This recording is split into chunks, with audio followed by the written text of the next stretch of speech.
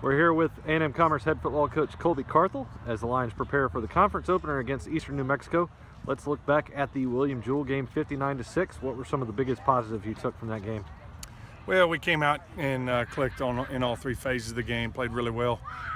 Defensively, again, held the shutout till the final 6 seconds, I guess, and that's good to see, and some young guys playing. But offense came out firing on all cylinders, and special teams, again, was really dominant, which is good to see. Those guys playing well early, but it's just good to come out and get a solid win and get to clear the bench and play a bunch of guys, and some of them getting their first reps as Lions. So those reps will pay off on down the road, 2019, 20, and 2021, I guess. So excited to see those young guys get some good reps there late.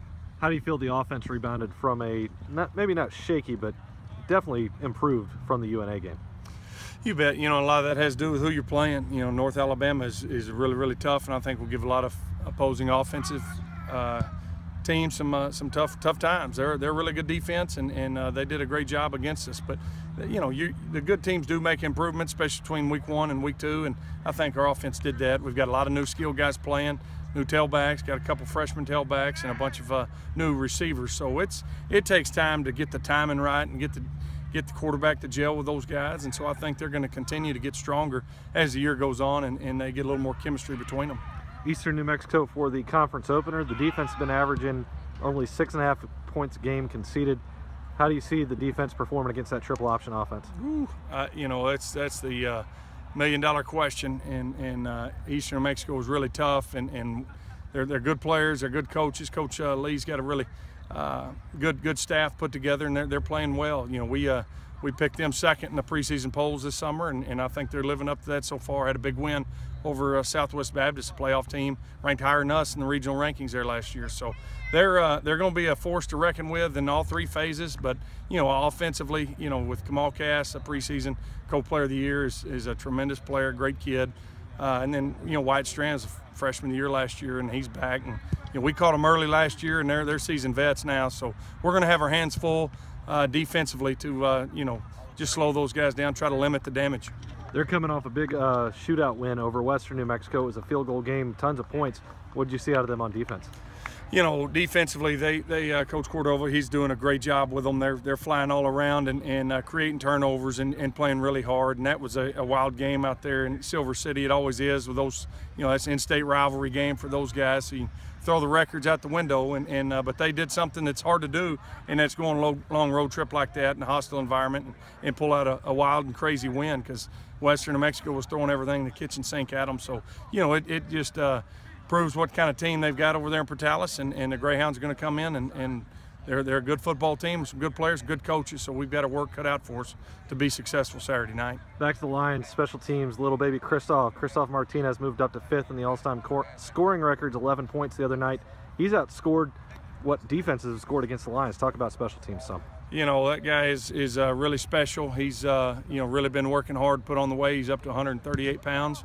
So really proud of baby Christoph, and he's fun. 4.0 student. You know, he's kind of a cult hero on campus, and you know, a team favorite. So it's great to see him have the success that he's had, and he'll continue to climb the record books, and will be all-time leading scorer in a lot of different categories. You know, probably on the conference level as well, when he's all said and done here. But you know, it's not just a one-man show. The punters have done a great job. All our guys playing special teams. We play our best players on special teams. You look up at our kickoff, and we got, you know, 3 starting linebackers and starting wide receivers, and everybody running down there. And you know, there's a commitment to being good on special teams here, and those guys buy into that, and they're playing very, very well, and it's going to help us on down the line. Huge crowd against William Jewell, over 10,000, stadium record. Looking for the conference opener. What's the message to the fans to keep that momentum? Well, it was a tremendous turnout, and really appreciate everybody coming, and a lot of first-time fans out here with Communiversity Day, and I think they saw a good football team playing, and so hopefully they'll come back. It'll be a much more competitive games here on out, you know, and especially this Saturday. So it'll be some great LSC football being played, and really exciting, probably right down to the wire. So I hope they'll come back and continue to support the Lions, because we need them. Looking ahead at the conference, big conference games for the rest of the year, how excited are the guys to get into that competitive schedule? Well, it's fun. You know, this starts the real season, and you know, we get to go out there and hopefully take our first step forward in terms of securing a 4th straight conference title. And we know, we're going to get everybody's best game, not just because where we're ranked in the country, but being the back-to-back conference champions, everybody's gunning for you. You're going to get everybody's best game, whether it's here or at their place.